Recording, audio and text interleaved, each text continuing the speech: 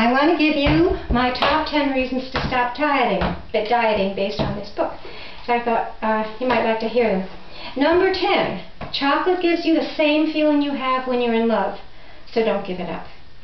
Number 9, just moving from the couch to the refrigerator several times a day uses up a lot of calories. Number 8, the way to inner peace is to finish what you start. I just finished a pint of ice cream and a chocolate pie, and I feel peaceful already. The average American woman is 5 feet 4 inches tall and weighs 140 pounds. Don't you want to be above average?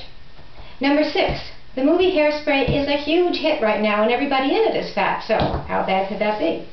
Number 5, who can watch an affair to remember without eating a pint of Ben & Jerry's chocolate fudge chunk ice cream?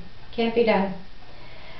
Number 4, they did a study, and 50,000 women went on a low-fat diet for 3 years and lost on average 2 pounds. 2 pounds, that's all. So you might as well put some cream cheese on that bagel. Fat-free cottage cheese tastes like old washcloths. Number 2, tap dancing is more fun than dieting and burns more calories, and as you know, it's my favorite thing.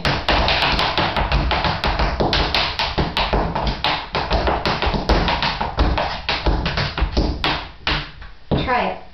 And number 1, diets don't work. But I also, just to cheer you up, I want to give you some things that you can eat that have no calories at all. The first thing is anything scraped from the lid of a container like ice cream or cream cheese, no calories because all the calories stay in the carton. Food that you eat quickly while you're standing up, has no calories because of gravity. The calories fall out the bottom of your feet. Something eaten off of somebody else's plate has no calories because legally those calories belong to that other person and they will stay on that plate. Food eaten while you were cleaning out the refrigerator, no calories, they'd be thrown away anyway, right? Samples of things eaten at the deli counter or the supermarket have no calories. Batter, frosting, or cookie dough licked from the bowl have no calories.